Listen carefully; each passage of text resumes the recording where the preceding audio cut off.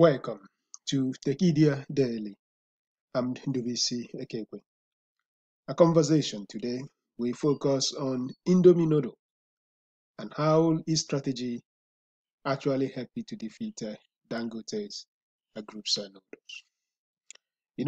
It's not every time in Nigeria that you can actually use the word beat when you are talking about Dangote Group because it's actually the most formidable West African conglomerate that any industrial sector it decides to enter, it has a record of actually conquering it.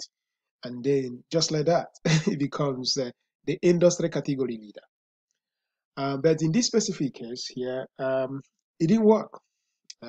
It's a formidable firm in cement, sugar, flour, and all of them. The 2008 Dangote Group started in Dangote Noodles, a subsidiary of his conglomerate. This is a business that has relied largely on asset-heavy competitive advantage, building this capability, making it very difficult for competitors to actually catch up. It uses the scale it has, transportation, electricity generation, education, training, strong management, and no one comes in. And when it builds this, the barrier of entry becomes very high. And even when it is not the first in the sector, it can actually always go and catch up. It uses these accumulation of capability, which basically means that over the years, it continues to move into the upstream of any specific sector it wants to participate.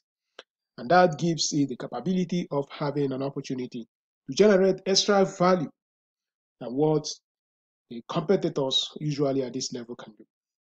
So in the area of energy efficiency, in terms of pricing, it can generate its own electricity. It has its own truck. It has its own school. It has all these components which are very, very critical to make the Dangote Group extremely efficient. You're not just talking about economy of scale. You're talking about economies of speed, economies of efficiency, and productivity in that farm. And that means when he begins to execute, you have no chance to catch up. And when he comes into your sector, he can use the scale he has to bulldoze himself and become the category leader.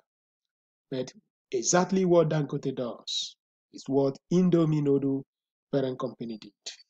They build capability in the area of energy. They build capability in the area of distribution.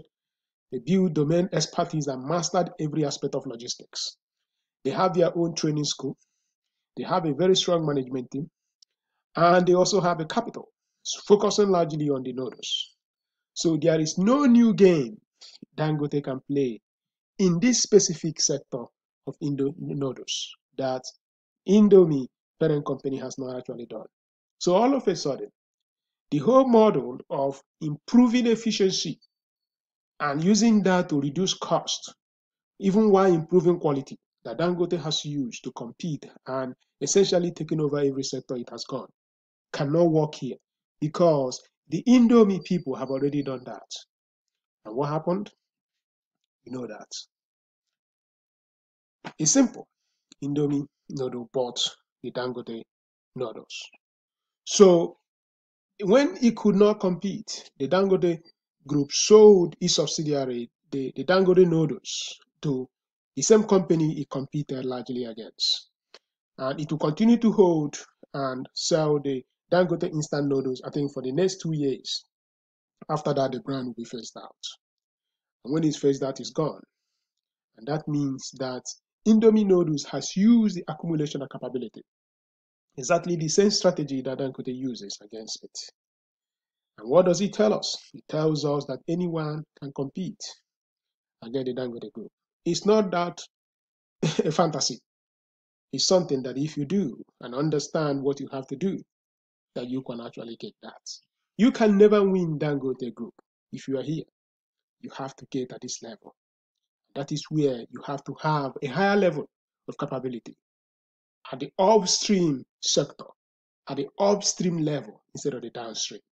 And when you do that, the results I promise you, it may not necessarily turn out positive because you're going against a genius, one of the brilliant businessmen ever in the world.